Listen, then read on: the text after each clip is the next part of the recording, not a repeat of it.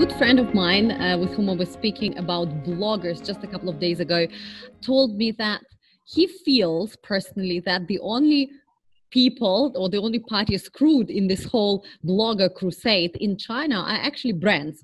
So the platform is making money, the blogger himself is making money, the MCN, the blogger management company is making money, but the brand is essentially never having a positive ROI, because through all these live streams, etc., you are essentially investing a lot of money, and even if you sell something, it's never covering your cost.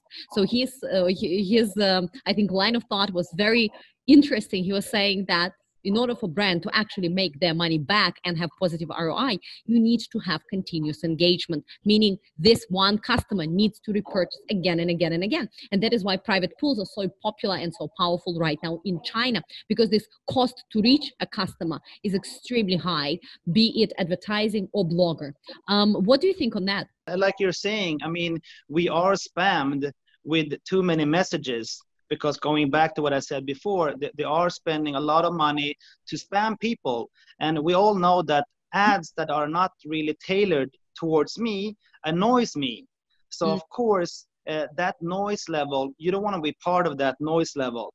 So that's why, you know, we are moving towards smaller and smaller groups of people or communication channels that are or have the ability to communicate in a way that resonates with you as a consumer. So I think definitely, and that's why we're seeing a trend of, you know, closed traffic. We're seeing a trend where KOCs and micro KOLs play a more vital role, because the big word here is trust.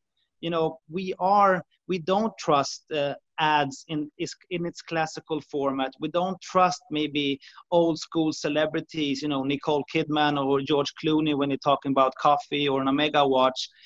We don't believe that anymore. For us, it's just, you know, how much did the brand pay that celebrity to do that?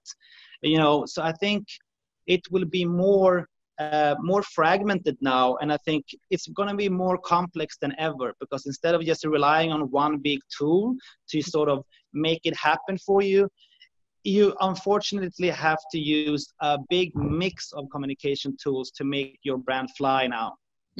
A lot of brands right now are building or running micro KOL campaigns specifically to build their private pools, specifically to create a personalized group of people that they can reach without paying a platform or without paying a blogger or without paying for advertising, right?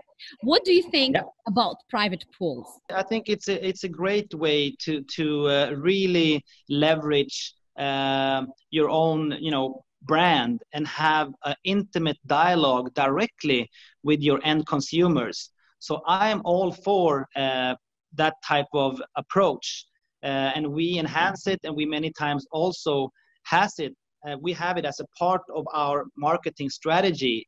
And same as we know, we grow follower bases or fan bases for specific social media accounts.